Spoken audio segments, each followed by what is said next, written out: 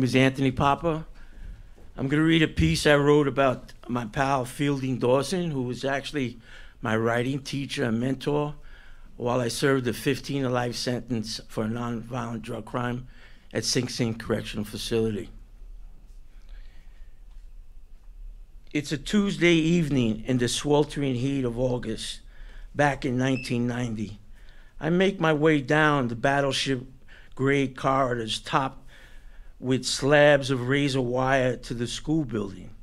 It's there I was to attend my first writing class and meet Fielding Dawson. When I arrived at the small classroom, it was jam-packed with prisoners. Fielding stood in front of the class and held court about the importance of writing. The words he spoke caught my attention, and from that day on, I was hooked. And the hook was reciprocal, because Fielding was amazed with the talent he saw in his classroom. He said it was because of the difference he found between teaching in prisons and universities, where intuitive connections with convict students were made much quicker and were more durable. In prison, he discovered the writing was more audacious, honest, and outspoken than conventional writing. As a student in his class, I thought the difference was in the makeup of his students. When he came to his prison workshops, he never knew what was going to happen. Fielding directed the class dialogue towards breaking down barriers that prevented writers from getting to the core of their emotions and thoughts.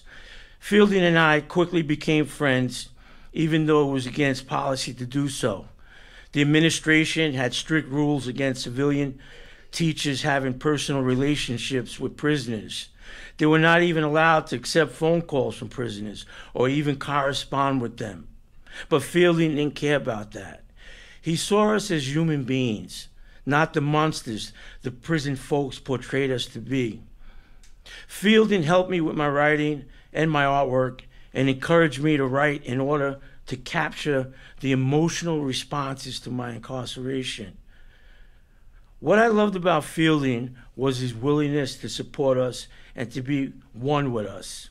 This was evident in the way he showed us this by advocating for prisoners beyond the walls that imprisoned us. In the 1990s, he was the host of a popular radio show he had every Thursday on WBAI Pacifica Radio.